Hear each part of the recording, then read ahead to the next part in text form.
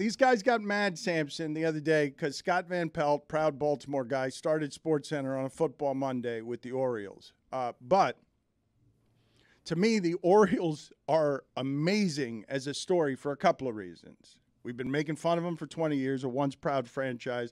So much so, Stugotz, that the only play I remember from the last 10 years of Orioles baseball before this team was Buck Showalter as the manager coming out and pulling his pitcher before the guy who had hit a home run arrived at third base. Buck was already on the mound before the trotter got home. Baltimore's been terrible. And now, David, they're going to be better than the Yankees and the Red Sox for the next 10 years because all of their players are young and 20, and their farm system is loaded. I think David disagrees. I mean, come on. The 10 years? The Yankees and Red Sox have proven that they'll spend whatever it takes to come at Samson, they've got the advantage of all of their young players. Just explain to us how loaded this team is and is about to be. They are absolutely loaded, but 10 years from now, they'll all be 4 years into free agency. They'll all be Yankees. You were doing great until you said 10 years. David, they're bringing up guys now that are better than the guys they have.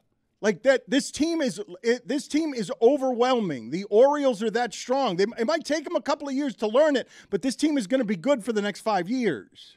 Oh, okay. Now we're down to 5. Okay, whatever. It never works out that way, though. Like, everybody always thinks that this team is going to, like, you win one championship or you go on a run, and it's like, oh, they're going to dominate forever. And just, they rarely do. The Dodgers. They can all get hurt. Braves. My point is, if you've got young, cheap guys, you can compete in that sport, even if you don't have money, is my point.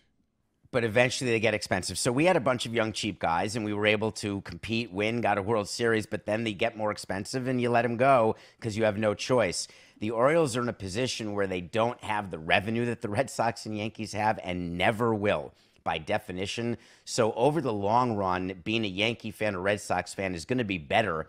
Not this year, but over the long run, it will always be better. What I love is that people aren't paying attention to Baltimore. They may end up with the best record in all of baseball. They're that close to Atlanta right now, which is unbelievable.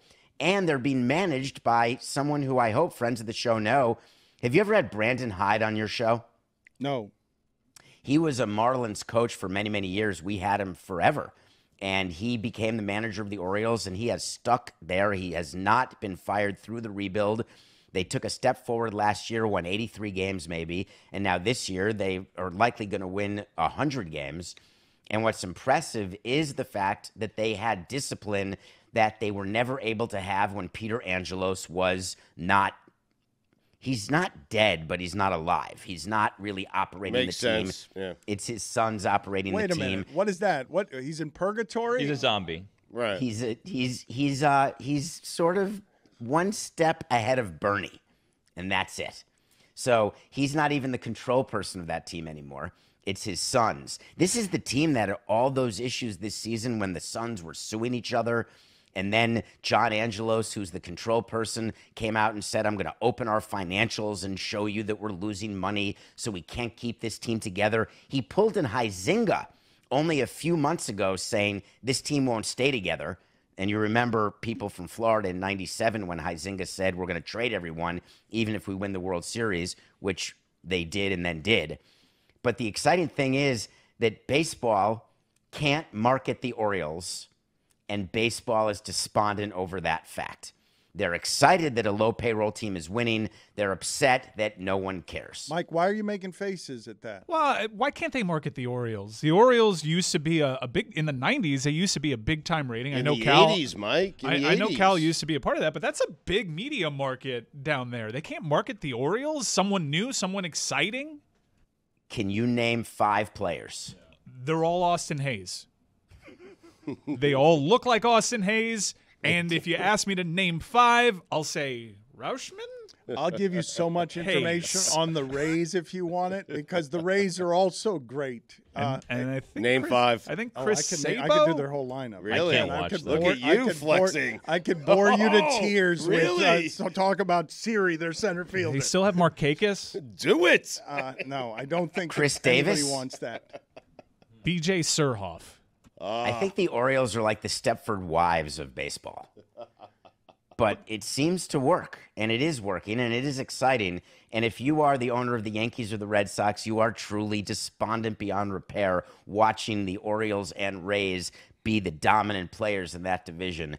And that's what leads to firing, like Chaim Bloom gets fired. That's what's going to lead to changes with the Yankees, because it is so bad to go to an owners meeting and look at Angelos or look at Stu Sternberg and realize that they're taking revenue-sharing money from you and then kicking your ass. But, yeah, you mentioned, you gave us a revelation that Peter Angelos is not dead but also not alive, somewhere in the in-between. And Dan mentioned that they're going to be good for 10 years. So if they have young players, when I was growing up, and even throughout the 20 teens, the Orioles would still spend dumb money.